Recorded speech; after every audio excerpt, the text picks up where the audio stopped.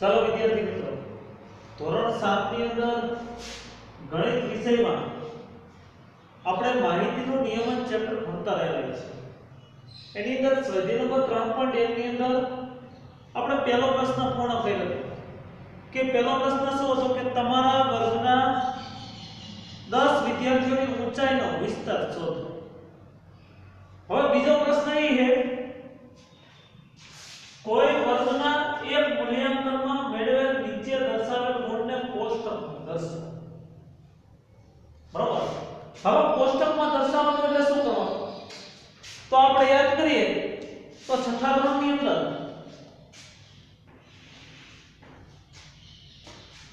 માહિતીનું નિયમન ચેપ્ટર જ ભણતો. અત્યારે એ જ ભણ્યું અને આઠમામાં એ જ ભણવાનું. બરાબર. હવે એ કોષ્ટકની અંદર આપણે શું કરતા હતા? ઓકે, ગુણ પછી આવૃત્તિ ચિહ્ન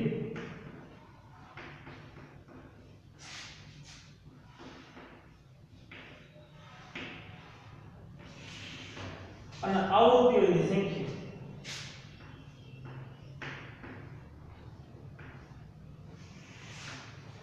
આજ કરતો હતો ને. હવે ગુણ પેલા લખી દે 1 થી 9 સુધીના ગુણ છે.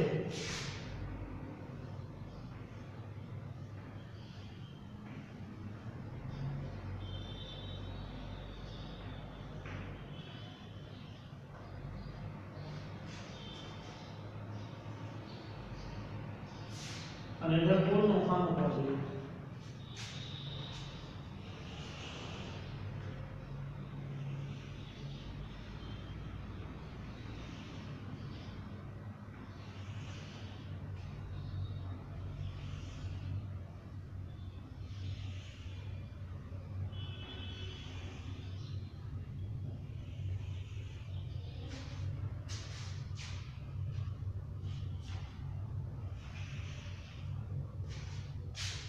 હવે એક માર્ક મેળવેલ ગુણ આપણે આવૃત્તિ ચિહ્ન કરતા હતા.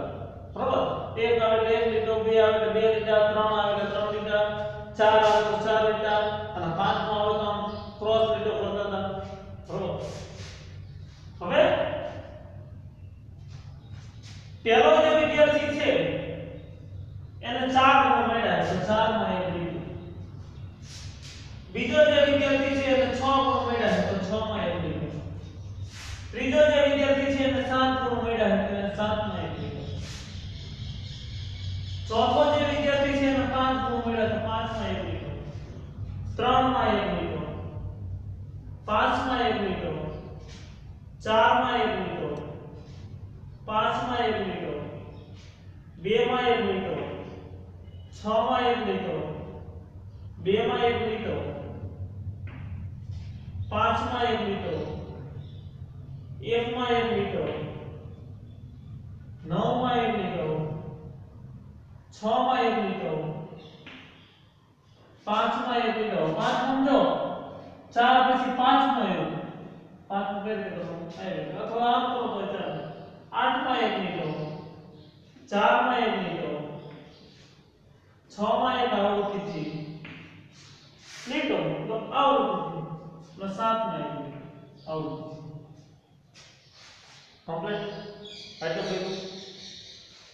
હવે એક લીધું બધા 1 2 D 2 3 D 3 4 D 3 5 D 5 6 D 4 7 D 2 8 D 1 9 D 1 કુલ ટોટલ માર દે 1 ને 3 ને 6 ને 9 5 14 ને 18 1 ને 2 3 ને 3 6 ને 9 5 14 ને 18 ને 20 ને 22. બરાબર. કુલ 22. 1 2 3 4 5 6 7 8 9 10 11 12 13 14 15 16 17 18 19 20 તો 22 ટોટલ ના થવું. બરોબર. તો ટોટલ 22 થવો જોઈએ નહીં.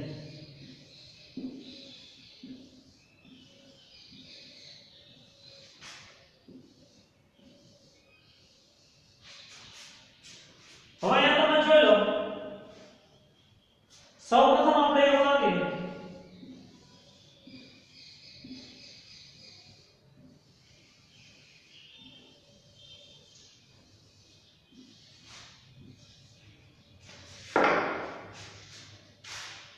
તો પેલા એકડાવાળા જોઈ લે. એકડાવાળો એક જ આવશે. બગડાવાળા 1 2, બગડામાં 2. તગડાવાળા જોઈ લે 1. બીજું કોઈ છે તગડાવાળો નથી. ચોગડાવાળો 1 2 3, 1 2 3. પાંચવાળો 1 2 3 4 5. 1 2 3 4 5. છગડાવાળો 1 2 3 4. 1 2 3 4. સાતવાળો 1 2. આઠવાળો 31. નવવાળો 1.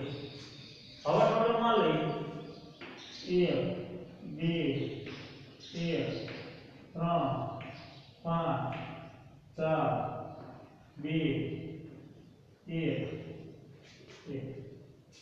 1 ને 3 4 7 12 16 18 20.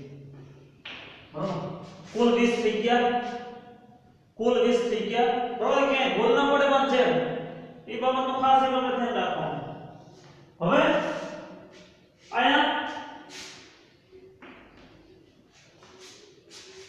જવાબ એ જોઈ સૌથી વધારે ગુણ કેટલા છે. તો સૌથી વધારેમાં વધારે ગુણ કેટલા છે? 9 છે. સૌથી વધારેમાં વધારે ગુણ કેટલા? તો કે 9. જવાબમાં સૌથી વધારે ગુણ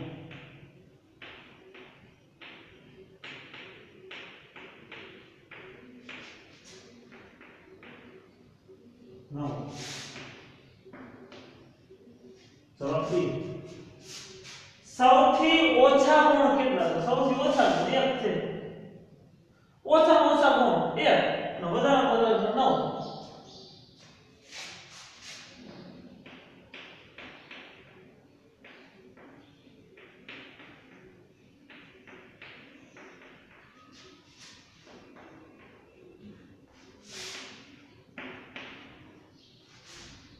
માહિતીનો વિસ્તાર શું છે?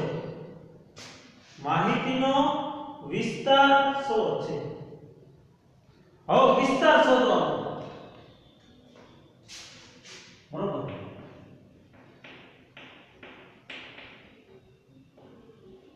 તો પહેલા જે માહિતી જે રહી એને ચડતા ક્રમમાં ગોઠવી દો. બરોબર. આયા આપણે ચડતા ક્રમમાં ગોઠવી દઈએ.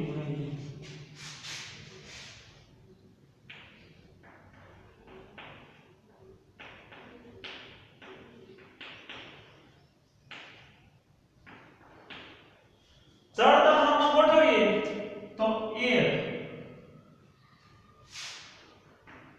2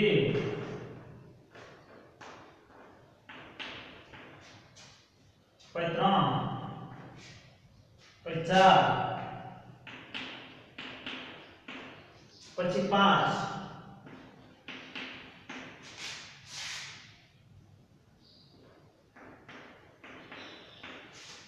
પછી 6 પછી 7 8 9.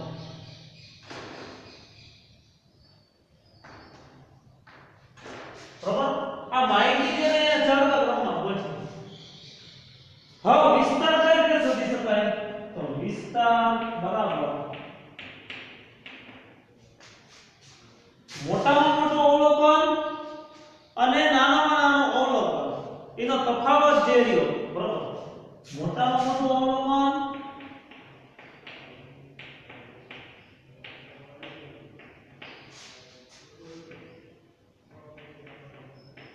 અવલોકન માઈનસ મોટા મોટું એટલે મહત્તમ નાનામાં નાનું અવલોકન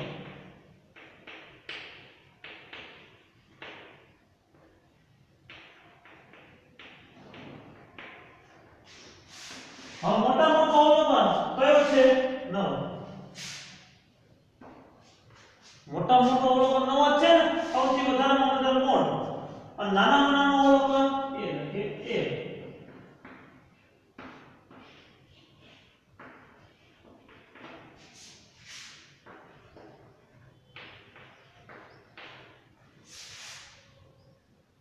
જવાબ ડી અંક ગણિતીય સરાસરી શોધો સરાસરી એટલે કે મધ્ય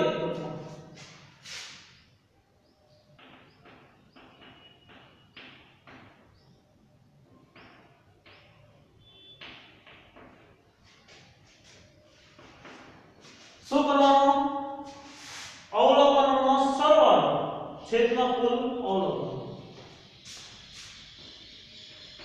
અવલોકનોનો સરવાળો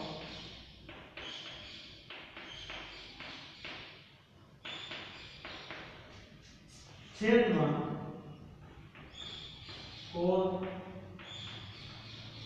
અવલોકન અવલોકનોનો સરવાળો કરવાનો બરાબર અવલોકનો એટલે કે આ બધા એનો સરવાળો કરવાનો 1 વત્તા 2 વત્તા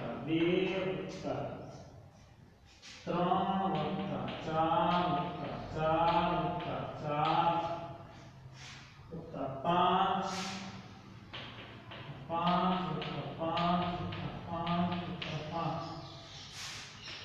વત્તા 6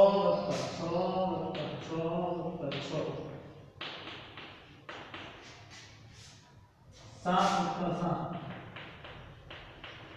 વત્તા 8 વત્તા 9 કુલ અવલોકનો કેટલા છે કુલ અવલોકનો કેટલા છે 20 અવલોકન છે જો 1 2 3 4 5 6 7 8 9 10 11 12 13 14 15 16 17 18 19 20 અથવા ટોટલ ના આવ્યો 20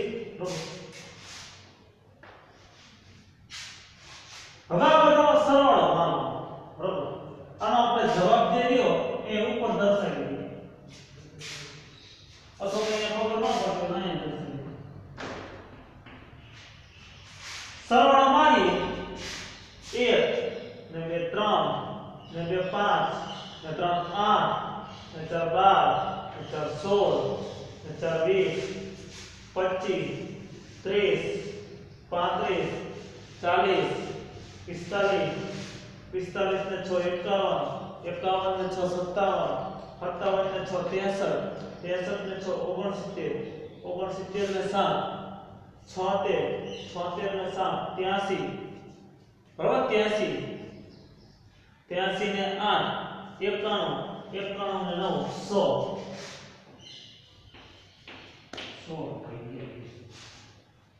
કમ્પ્લીટ સરવાળો કેટલો આવ્યો 100 અને જગ્યા 20 એકા 20 પંચા 100 સરાસરી જે લઈ કેટલી આવે 5 બરાબર શું કીધું તો કોઈ વર્ગના એક મૂલ્યાંકનમાં મેળવેલ નીચે દર્શાવેલ ગુણને કોષ્ટકમાં દર્શાવો પહેલા આપણે કોષ્ટકમાં દર્શાવીએ બરાબર પહેલા એક જગ્યાએ મારી કઈ ભૂલ થઈ પણ એ ભૂલ આપણે ન થાય એનું ધ્યાન રાખવાનું થશે બરાબર ભૂલ આપણે ન થવી જોઈએ સાહેબથી ભલે ભૂલ થઈ હવે એ જે અવલોકનો હતા એને પેલા ચડતા ક્રમમાં આપણે ગોઠવી દીધા પછી કોષ્ટકમાં દર્શાવી દીધા બરાબર કોષ્ટકમાં દર્શાવવાના એટલે પેલા ગુણનું ખાનું આવૃત્તિ ચિહ્ન અને આવૃત્તિઓની સંખ્યા બરાબર હવે એક ગુણ લ્યો એક વખત આવે એક વિદ્યાર્થી બરાબર એ પ્રમાણે આપણે આવૃત્તિ ચિહ્નો મૂકી દીધા અહીંયા ખાસ ધ્યાન રાખવાનું 4 આવે અને પછી પાંચમો જે આવે એટલે ક્રોસ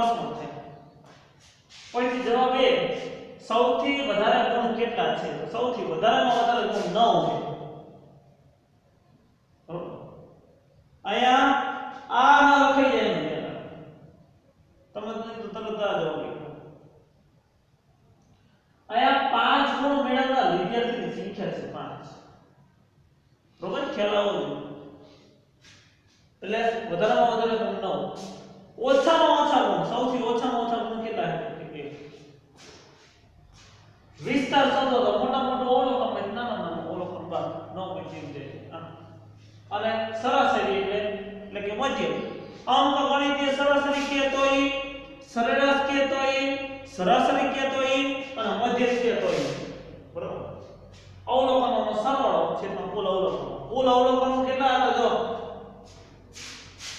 કુલ 20 અવલોકનો બરોબર એટલે આ બધાનો સરવાળો 100 આવ્યો છેદમાં 20 એટલે 5 ગુણ 20 × 6 બરોબર 5 ગુણ આ એનો જવાબ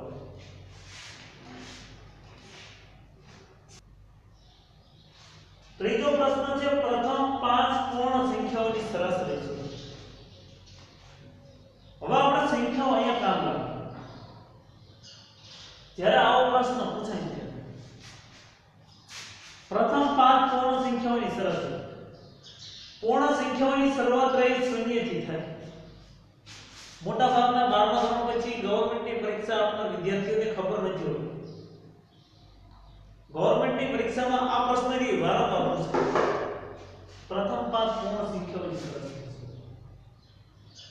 અને જ્યારે આ પ્રશ્ન પૂછાય ત્યારે શરૂઆત થાય છે 1 થી પણ 1 થી શરૂઆત ન થાય આ ભૂલ ન પડાય પૂર્ણ સંખ્યાઓની શરૂઆત રહે એ 0 થી થાય એટલા માટે સૌથી નાની પૂર્ણ સંખ્યા રહી 0 છે બરોબર તો જવાબ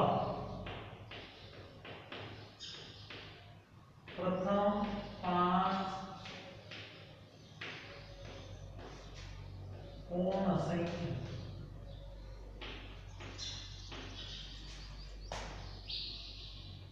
0 1 2 કોલેજની પરીક્ષા પાસ હોય ને ઈ હે ને 1 થી શરૂઆત કરે ઈ 1 થી શરૂઆત કરે લાખો જવાબ ઈ બદલે બરોબર ધ્યાન અહીં રાખો હવે સરાસરી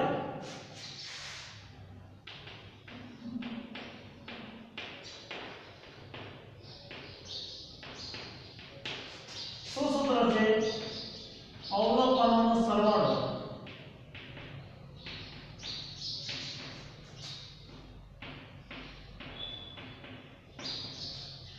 છેદમાં કુલ અવલોકનો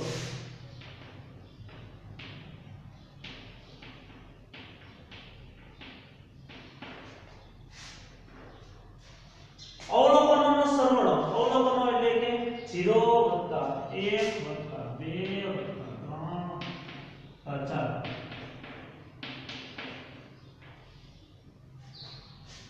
આયા 0 ને અવલોકન ગણવું ના ગણવાનું પ્રથમ 5 પૂર્ણ સંખ્યા કીધી એટલે કુલ અવલોકન એટલે કેટલા અવલોકનો થાય 1 2 3 4 5 પ્રથમ 5 અસરણમાં 4 ને 7 ને 9 ને 10 + 0 એટલે 5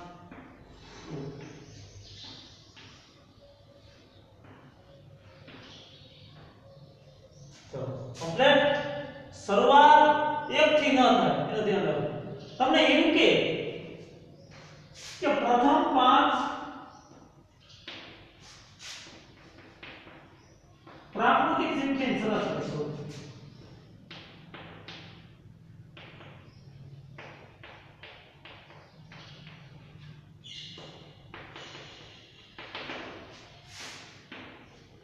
તો પ્રાકૃતિક ક્યાં પ્રાકૃતિક તો 1 થી શરૂઆત થાય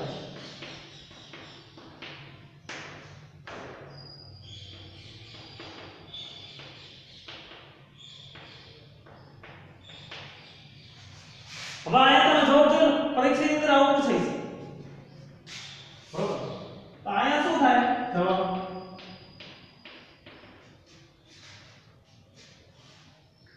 1 2 3 4 5 જેટલા કુલ 5 સંખ્યા છે 1 2 3 4 5 સરવાળો 5 9 12 14 15 5 તરીકે અહીં પહેલી જવાબ મોટા ભાગના ગવર્નમેન્ટની પરીક્ષા આપવાવાળાને જવાબ યાદ નથી જ્યારે આ પ્રશ્ન પૂછાય ત્યારે બરોબર કારણ કે પૂર્ણ સંખ્યાની શરૂઆત ક્યાંથી થાય ને એ જ લોકોને ખબર હોય અને પ્રાકૃતિક કેમ ત્યારે જવાબ આવે ધ્યાન રાખવાનું છે આપણે બરોબર સંખ્યાઓ કામમાં નથી આવતી એવું નહીં ભણીને ભૂલી નથી જવાનું આપણે ભણીને યાદ રાખવાનું બરોબર બાબત એ યાદ રાખવા જેવી છે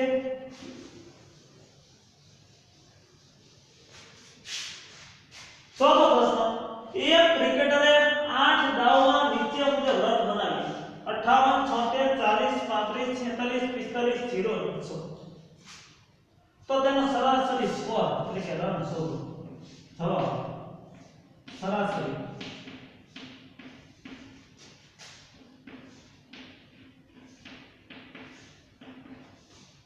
અવલોકનનો સરવાળો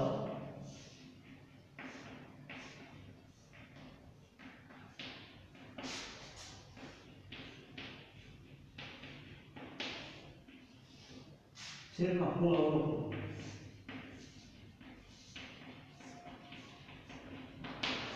કુલ અવલોકન એટલે કે દાવ બરોબર હવે 58 વત્તા 36 વત્તા 40 વત્તા 35 વત્તા 46 વત્તા 45 0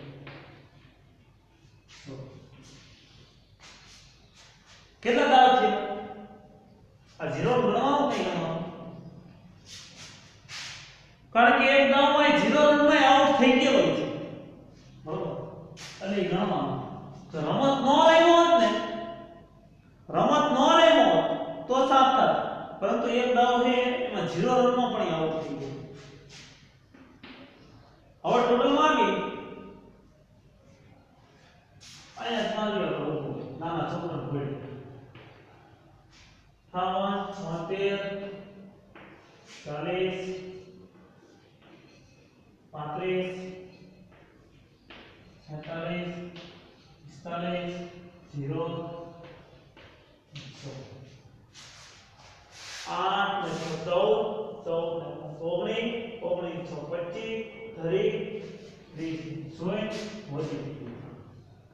8 15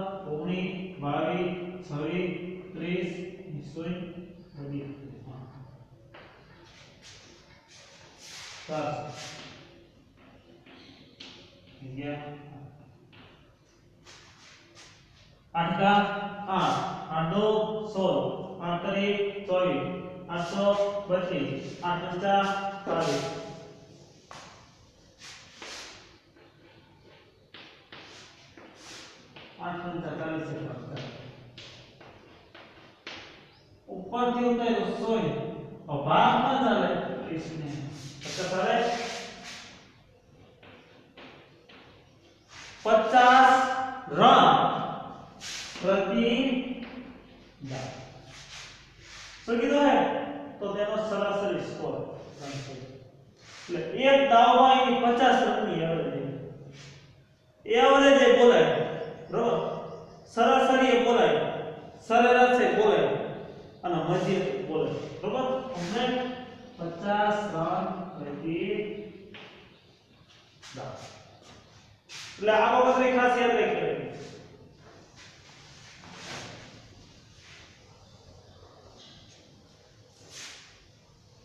કેને પાંચમો પ્રશ્ન છે નીચે દર્શાવેલ કોષ્ટક દરેક ખેલાડીએ 4 રમતમાં મેળવેલ અંક દર્શાવે છે એમાં ખેલાડી છે રમત ખેલી બીજી ત્રીજી ચોથી એ નામનો જે ખેલાડી ગયો પહેલી રમતમાં 14 બીજી રમતમાં 16 ત્રીજી રમતમાં 10 અને ચોથી રમતમાં 10 બી પહેલી રમતમાં 0 રને આઉટ થાય બીજી રમતમાં 8 ત્રીજી રમતમાં 6 અને ચોથી રમતમાં 4. સી પહેલી રમતમાં 8, બીજીમાં 11, ત્રીજીમાં રમતો નથી. ધ્યાન રાખજો, ત્રીજીમાં રમતો નથી. અને આગળના પ્રશ્નમાં મેં કીધું રમતો ન હોય તો એક અવલોકન ઘડી. અને ચોથી રમતમાં 13. હવે એના આધારે આપણે નીચેના આપેલ પ્રશ્નોના જવાબ આપો. દરેક રમતમાં એ વડે મેળવેલ અંકની સરાસરી શોધો. બરાબર. જવાબ એ ની સરાસરી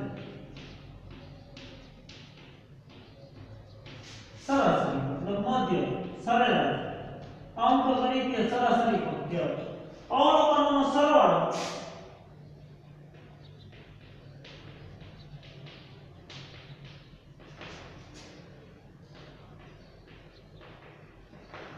છેદમાં કુલ સંખ્યા મતલબ કુલ અવલોકનો.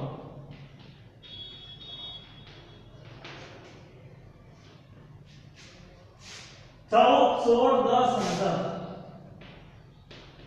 16, 10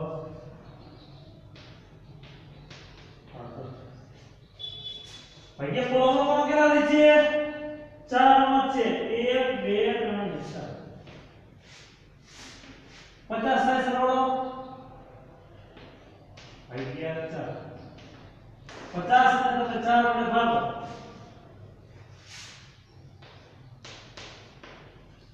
4 × 4 4 નું 8. હવે ભાગ ન ચાલે એટલે અહીંયા પોઈન્ટ અને પોઈન્ટ મૂકો એટલે અહીંયા ભાગ નથી ચાલતો અને બીજા કોઈ અંકોય નથી. 4 × 4 12.5 જવાબ આવે.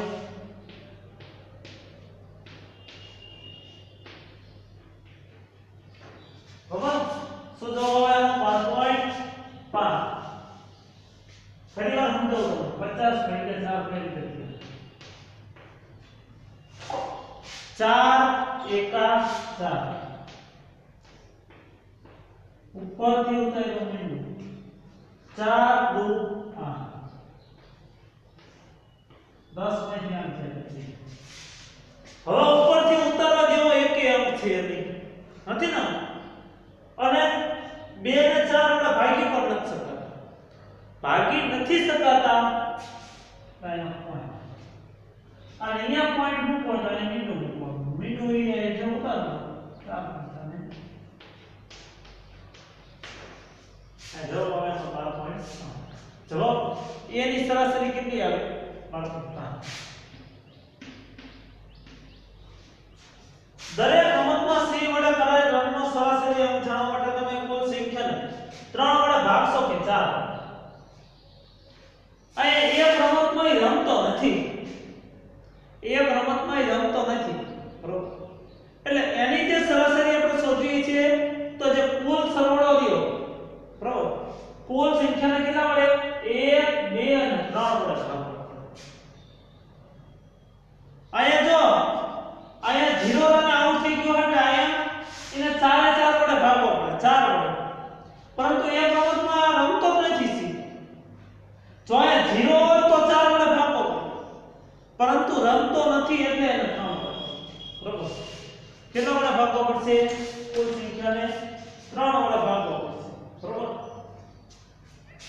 અહીં લખવાનું સી વડે કરાયેલ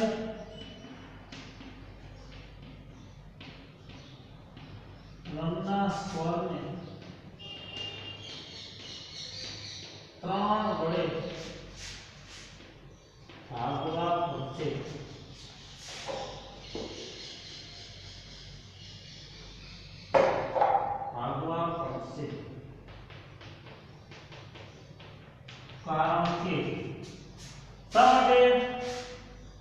કારણ કે તે એક રમતમાં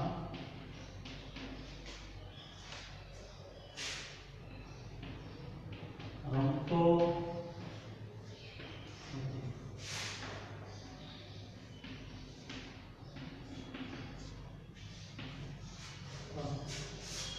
બી ચારેય રમતમાં રમ્ય છે તમે તેની સરાસરી કેવી રીતે શોધશો? ચાર વડે ભાગવો પડશે ને, ચારેય રમતમાં રમ્યો સી ની ત્રણેય રમતમાં રમ્યો સરાસરી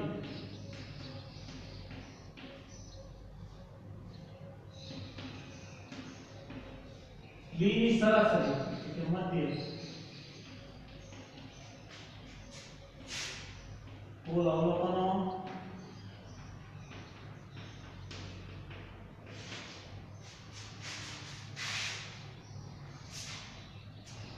કુલ અવલોકનો નહીં આવે અવલોકનોનો સરવાળો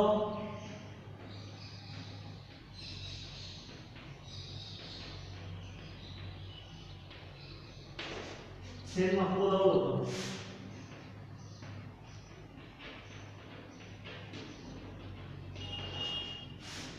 અવલોકનોનો સરવાળો બી નો 0 + 8 + 6 + 4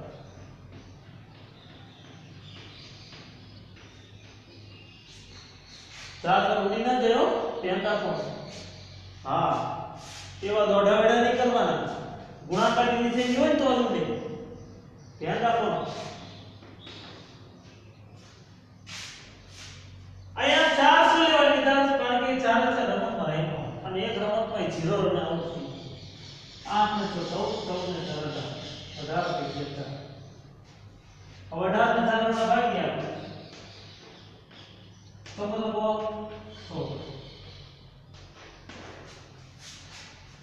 હવે ઉપરથી ઉતારવા જેવો એકે અંક નથી નામ બરોબર અને 2 ને ક્યાં 4 વડે ભાગી પણ શકાય નહીં તો અહીંયા પોઈન્ટ અને પોઈન્ટ મૂકો એટલે અહીંયા 0 અને 0 હવે અહીંયા 4 4 5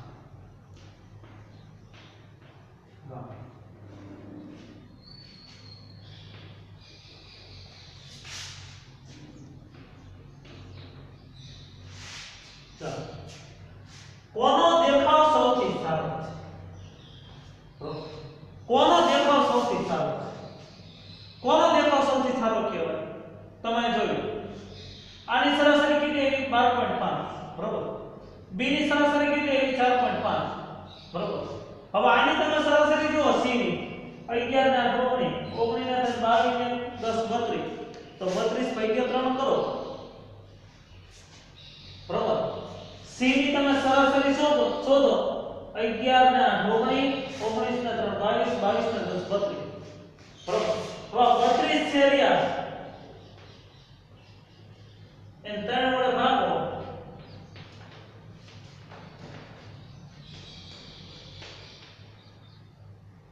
ભાગ ન ચાલે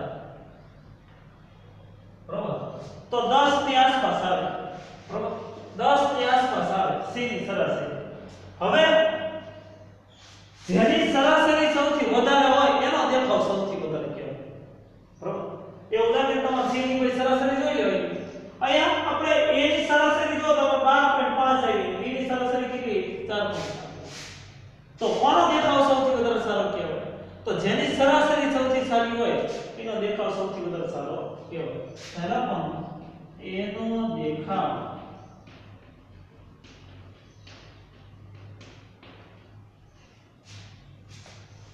સૌથી સારો છે બરોબર કમ્પ્લીટ પાંચે પાંચ પ્રશ્નો જે વ્યવસ્થિત રીતે એકાઈ વખત વધારે વખત આપણે સમજીને વિચારીને ગણવાની જરૂર પડશે બરોબર એટલે જવાબ 4 એ બાબત એક ખાસ આપણે યાદ રાખવાની છે